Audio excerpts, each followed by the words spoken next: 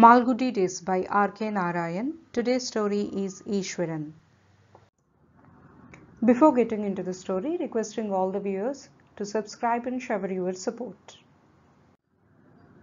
When the whole of the student world in Malgudi was convulsed with excitement on a certain evening in June when the intermediate examination results were expected, Iswaran went about his business looking very unconcerned and detached. He had earned the reputation of having aged in the intermediate class.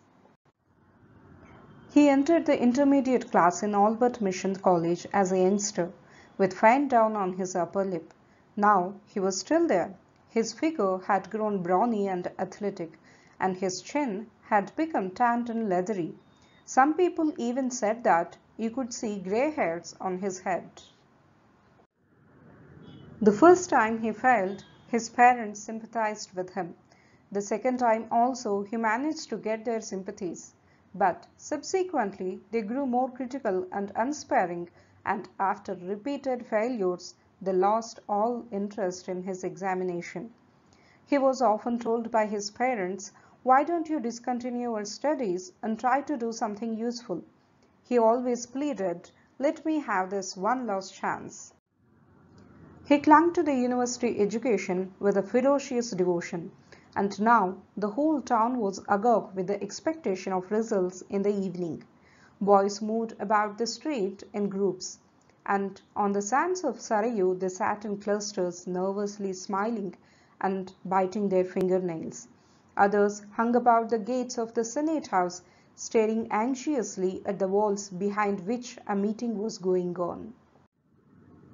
As much as the boys, if not more, the parents were agitated, except Iswaran's, who, when they heard their neighbors discussing their son's possible future results, remarked with a sigh, "No such worry for Iswaran.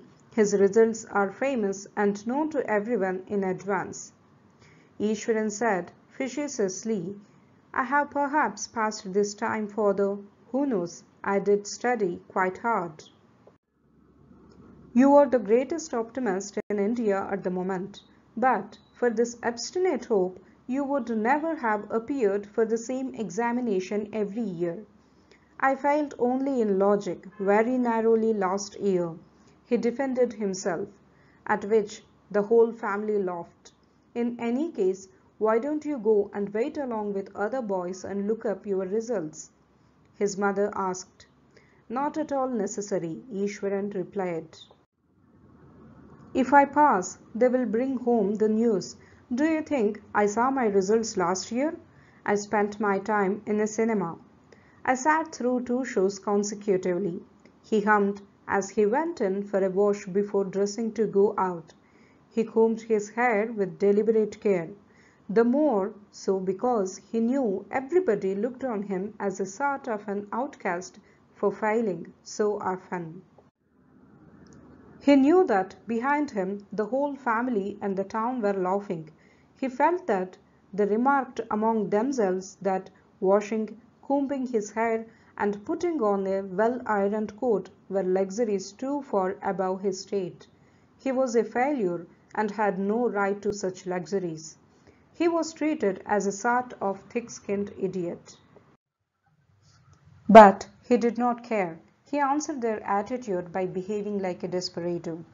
He swung his arms, strode up and down, bragged and shouted, and went to a cinema. But all this was only a mask. Under it was a creature hopelessly seared by failure, desperately longing and praying for success. On the day of the results, he was inwardly in a trembling suspense. "Mother," he said as he went out, "don't expect me for dinner tonight. I will eat something in a hotel and sit through both shows at the Palace Talkies." Emerging from Vinayak Street, he saw a group of boys moving up the market road towards the college. Someone asked, "Iswaran coming up to see the results?" Yes, presently. But now I have to be going on an urgent business." "Where?" "Palace Talkies." At this all the boys laughed. "You seem to know your results already, do you?" "I do. Otherwise, do you think I would be celebrating it with a picture? What is your number? 785, he said, giving the first set of numbers that came to his head. The group passed on, joking. We know you are going to get a first class this time. He sat in a far-off corner in the 4-Anna class. He looked about. Not a single student in the whole theatre. All the students of the town were near the Senate House, waiting for the results. Iswaran felt very unhappy to be the only student in the whole theatre. Somehow, fate seemed to have isolated him from his fellow beings in every respect. He felt very depressed and unhappy. He felt an utter distance for himself. Soon the lights went out and the show started. A Tamil film with all the known gods in it. He soon lost himself in the politics and struggles of gods and goddesses. He sat wrapped in the vision of a heavenly world which some film director had chosen to present. This felicity of forgetfulness lasted but half an hour. Soon the heroine of the story sat on a low branch of a tree in paradise and wouldn't move out of the place. She sat there singing a song for over half an hour. This portion tired Iswaran, and now there returned all the old pains and gloom. "Oh, lady," Iswaran appealed, "don't add to my troubles. Please move on." As if she heard this appeal, the lady moved off, and brighter things followed. A battle, a deluge, somebody dropping headlong from cloudland, and somebody coming up from the bed of an ocean, a rain of fire, a rain of flowers, people dying, people rising from graves, and so on. All kinds of thrills occurred on that white screen beyond the pall of tobacco smoke. The continuous babble on and off the screen, music and shouting, the cry of peddlers selling soda, the unstrained comments of the spectators, all this din and commotion helped Iswaran to forget the Senate House and the student life for a few hours. The show ended at 10 o'clock in the night. The crowd was waiting at the gate for the night show. Iswaran walked across to Anand Bhavan, a restaurant opposite the Palace Talkies. The proprietor, a genial Bombay man, was a friend of his and cried, "Ishwar Saab, the results were announced today. What about yours?" "I did not write any examination this year," Ishwaran said. Why? I thought you paid your examination fees." Iswaran laughed. "You are right. I have passed my intermediate just this evening." "Ah, how very good! How clever you must be! If you pray to Hanuman, he will always bring you success. What are you going to do next?" "I will go to a higher class. That is all," Iswaran said. He ordered a few tidbits and coffee and rose to go. As he paid his bill and walked out, the hotel proprietor said, "Don't leave me out when you are giving a dinner to celebrate your success." Iswaran again purchased a ticket and went back to the picture. Once more, all strifes and struggles and intrigues of gods were repeated before him. He was once again lost in it. When he saw on the screen some young men of his age singing as they sported in the waters of some distant heaven, he said, "Well, might you do it, boys? I suppose you have no examination where you are." And he was seized with a longing to belong to that world. Now the leading lady sat on the low branch of a tree and started singing, and Iswaran lost interest in the picture. He looked about for the first time. He noticed in the semi-darkness several groups of boys in the hall, happy groups. He knew that they must all have seen their results and come now to celebrate their success. There were at least 50. He knew that they must be a happy and gay lot, with their lips red from chewing betel leaves. He knew that all of them would focus their attention on him the moment lights went up. They would all rag him about his results, all the old tedious joking over again, and all the tiresome pose of a desperado. He felt thoroughly sick of the whole business. He would not stand any more of it. The mirthful faces of these men of success and their leers. He was certain they would all look on him with the feeling that he had no business to seek the pleasure of a picture on that day. He moved on to a more obscure corner of the hall. He looked at the screen. Nothing dared to cheer him.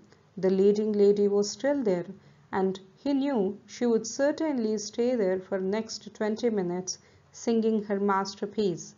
He was overcome with dejection. He rose silently, edged towards the exit, and was out of the theatre in a moment. He felt a loathing for himself after seeing those successful boys. "I am not fit to live. A fellow who cannot pass an examination." This idea developed in his mind, a glorious solution to all difficulties. Die and go to a world where there were young men free from examination who sported in lotus pools in paradise. No bothers, no disgusting Senate house wall to gaze on hopelessly year after year. This solution suddenly brought him a feeling of relief. He felt lighter. He walked across to the hotel. The hotel man was about to rise and go to bed. "Sethji," Iswaran said, "please forgive my troubling you now. Give me a piece of paper and pencil. I have to note down something urgently." "So late as this," said the hotel man, and gave him a slip of paper and a pencil stub. Iswaran wrote down a message for his father, folded the slip, and placed it carefully in the inner pocket of his coat. He returned the pencil and stepped out of the hotel. He had only the stretch of the racecourse road and, turning to his right, half the market road to traverse, and then Alaman Street, and then Sarayu. Its dark swirling waters would close on him and end all his miseries. "I must leave this letter in my coat pocket and remember to leave my coat on the river step," he told himself. He was soon out of Alaman Street. His feet ploughed through the sands of the river bank. He came to the river steps, removed his coat briskly, and went down the steps. "Oh God," he muttered with folded hands, looking up at his stars. "If I can't pass an examination even with a 10th attempt, what is the use of my living and disgracing the world?" His feet were in water. He looked over his shoulder at the cluster of university buildings. There was a light burning on the porch of the Senate House. It was nearing midnight. It was a quarter of an hour's walk. Why not walk across and take a last look at the results board? In any case, he was going to die, and why should he shrink and tremble before the board? He came out of the water and went up the steps, leaving his coat behind, and he walked across the sand. Somewhere a time gong struck 12. Stars sparkled overhead. The river flowed on with a murmur, and miscellaneous night sounds emanated from the bushes on the bank. A cold wind blew on his wet, sand-covered feet. He entered the Senate porch with a defiant heart.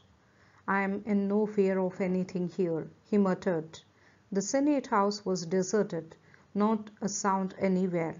The whole building was in darkness, except the staircase landing, where a large bulb was burning, and notice boards hung on the wall. His heart palpitated as he stood tiptoe to scan the results. By the light of the bulb, he scrutinized the numbers. His throat went dry.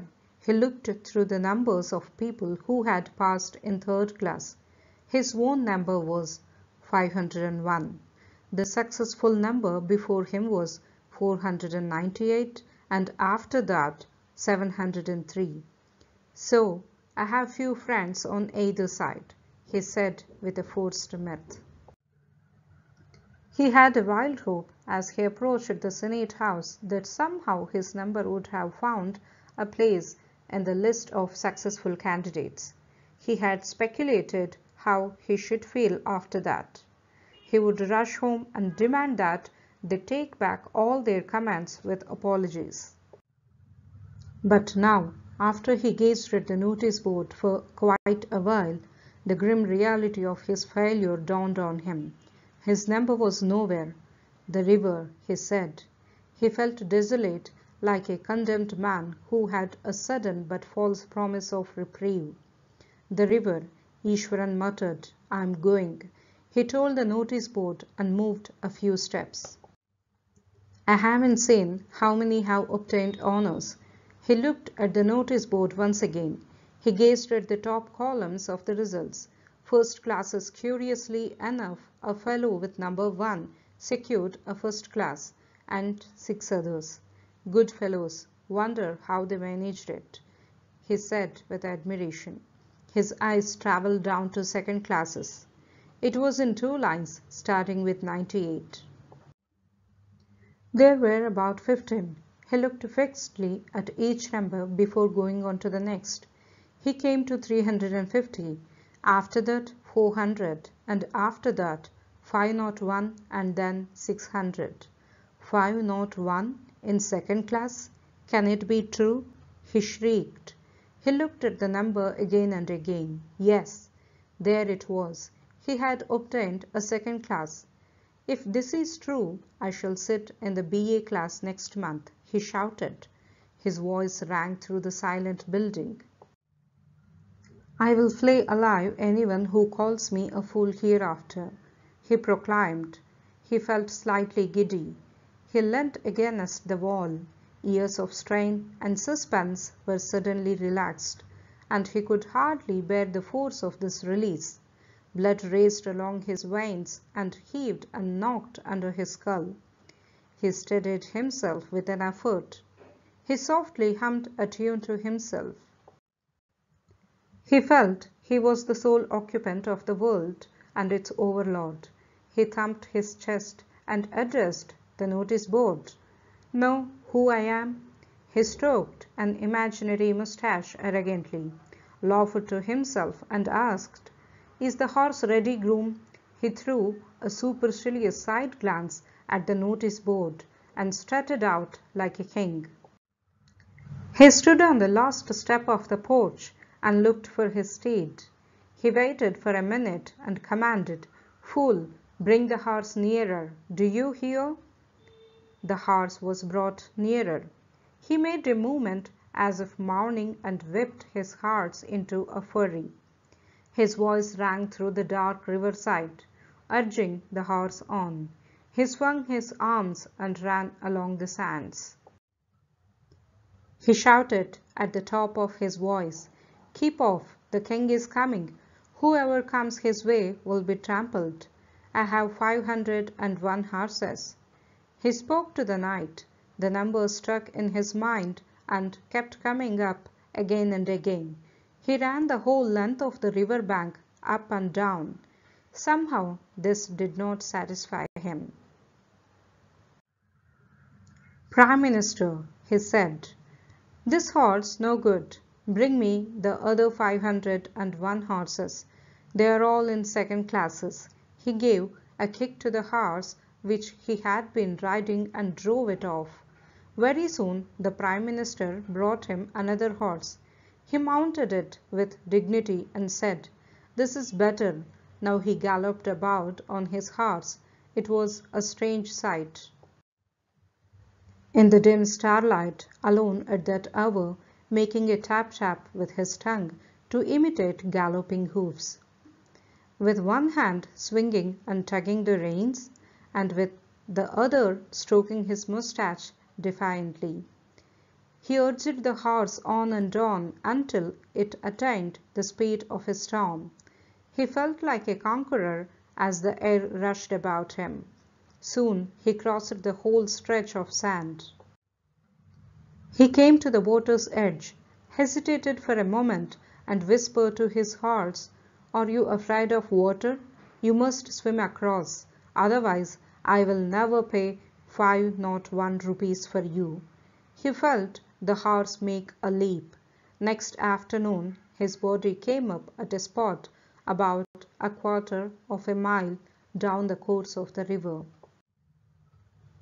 Meanwhile, some persons had already picked up the coat left on the step and discovered in the inner pocket the slip of paper with the inscription, "My dear father, by the time you see this letter, I shall be at the bottom of Sarayu. I don't want to live. Don't worry about me. You have other sons who are not such dunces as I am." Analysis and outcome from the story. Above story has theme of failure, desire, aspirations, self-doubt, fear and control. In fact, Iswaran was fighting both with his inner self and with society. According to the norms that designate a person a total failure who cannot pass the exams. The moment he learned the results, he became overjoyed, but in his mind he became devastated. This damaged his self-esteem. His hope for future was gone. The suicide note was already written. In his mind, the death had already won. Despite passing the exam, he failed the mental test. It is Iswaran, the boy that we know. One should uplift their confidence, and each person in society has their responsibility towards people. Hope you understand the author's view and the story as well. Please subscribe and show your support.